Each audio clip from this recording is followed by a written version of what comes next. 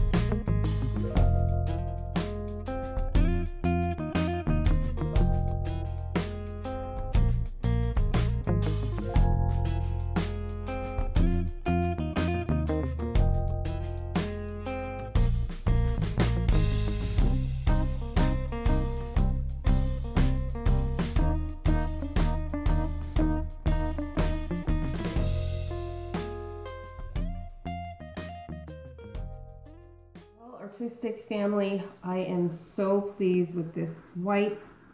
It turned out fabulous. You will see a bit of it in the close-up, guys, but the colors blended well. That blue and green are gorgeous together. I cannot say enough.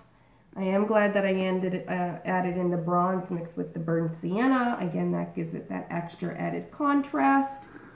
I love the movement and a few of the lines and stuff that I put in there to give it some more interest in depth.